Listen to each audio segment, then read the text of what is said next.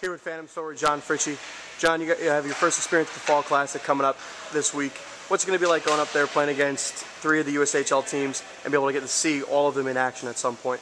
I definitely think it's going to be a great experience just to see, because it's everyone playing at their best. It's the best tournament, best junior tournament in the world, and I think everyone's going to be competing to their best abilities to show that they have what it takes to be on a team. Because for half the kids, it's still a tryout. For everyone, it's still a tryout. So there's always a possibility they're going to get cut. So everyone's going to be out there to show exactly what they got. On a personal level, the Fall Classic is an opportunity to kind of showcase yourself a little bit and get some looks from scouts from college and the NHL and all different things like that. So on a personal level, what's that going to be like, be able to play in front of all those people? It's definitely going to be great.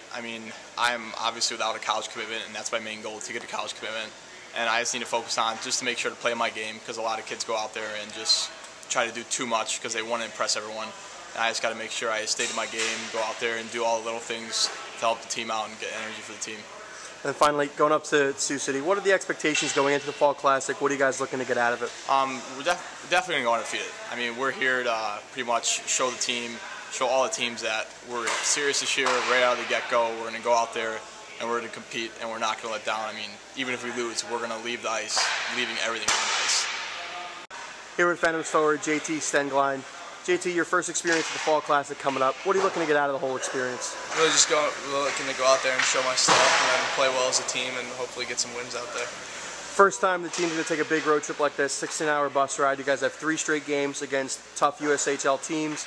Besides playing those 3 teams, you get to see all the other teams in action at some point during the Classic.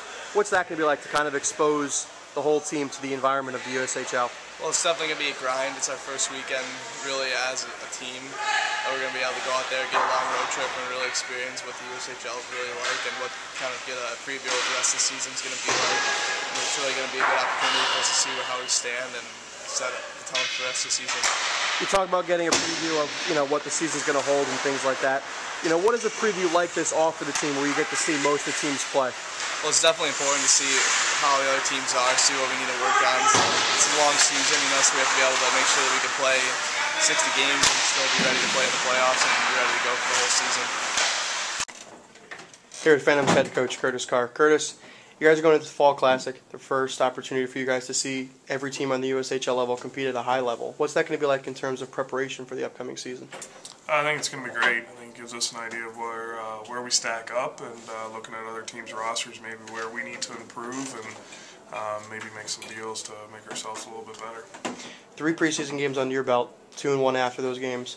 Obviously, this is going to be the highest level of competition you guys are probably going to see before the regular season starts. So what are you looking to get out of your team over the next couple of days? I just want to make sure we keep our work ethic up high where it's been, and our physical play, and start to cut down on our penalties. Hopefully guys are starting to learn where that learning curve is, like we talked about on Friday, and start to get better within our systems.